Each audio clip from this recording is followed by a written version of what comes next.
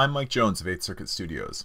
We're in the process of creating some of the very first video games that utilize the blockchain. And today what I'd like to do is walk you through the blockchain integrations that we've made into our game D-PARC. We noticed that there were some clear barriers of entry into the cryptocurrency world, and at the most basic level. For instance, just obtaining a wallet and tokens, two of the most basic elements, required substantial education on the part of the user, massive outlay of trust in this new process that they're unfamiliar with, and there was also a really large financial risk into buying tokens. So with the system that we've created in D-PARC, we focused on eliminating these barriers. We wanted to make the process easy, understandable, and risk-free to our players. I'm going to demonstrate this, as well as showing the transactions as they take place on the blockchain. With that, on to our demo.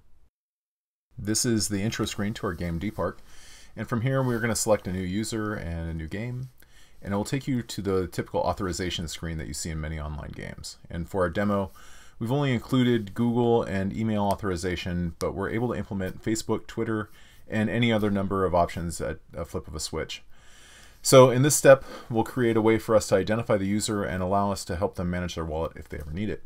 So right now you're seeing it load the user, and we're going to go create the wallet. And here we're letting the user know the next step, that we will create a wallet for them at the click of a button. And once we click that button, the game sends the transaction to the blockchain. And at this screen, we're waiting for at least one confirmation to come back that indicates the transaction has been mined. And this means it's been completed. We're using Ethereum at this time, so the average wait time is no more than 15 seconds. And there we are. So here we see that the wallet has been created and the address has been returned to us. If you take a note of the address, the first four digits are 0xDAED. That will come in handy in a little bit, right there.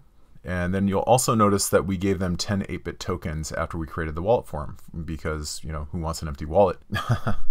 It's amazing that we've created a wallet and given tokens to this user. And as we identified earlier, these are the two major hurdles of getting somebody onto the blockchain and into cryptocurrencies.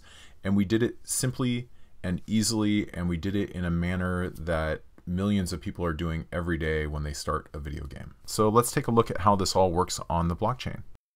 This is Etherscan. It's the website where you can search for any transaction that's happened on the Ethereum blockchain. We're currently running on the test network Ropeston, and this is where you can trace the creation of the wallet we just made in our game D-PARC.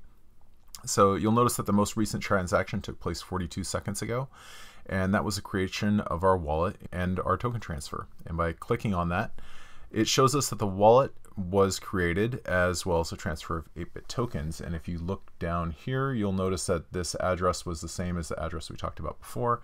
And if we drill down on it, you can see that it has 10 8-bit tokens in it. And if we click on that address again, you'll see that here's a blocky that represents that address. And when we go back into D-PARC, it looks the same as the blocky that's listed in D-PARC. There it is again. And that's just another way for us to verify and confirm that it's the same wallet. I hope you've enjoyed this quick demonstration on how a player can be introduced to the world of the blockchain by simply starting a video game. All this is done with no barriers of entry.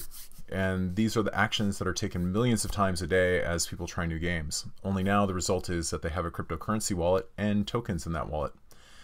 By itself, that's something to get excited about, but we've taken it even further, and I'm looking forward to showing you how we've done that in our next video. Make sure you subscribe to our social media so you don't miss out on anything 8th Circuit Studios is doing, and we'd love for you to be a part of our conversation about how this new world of gaming is going to affect you. If you're a gamer interested in D-PARC, please join our Discord channel. And if you're a developer, please join our Slack channel. And no matter who you are, follow us on social media for updates. We want your involvement. So in closing, I'm Mike Jones with 8th Circuit Studios, and I'm really looking forward to hearing what you think about what we've presented here for you today. Thanks a lot.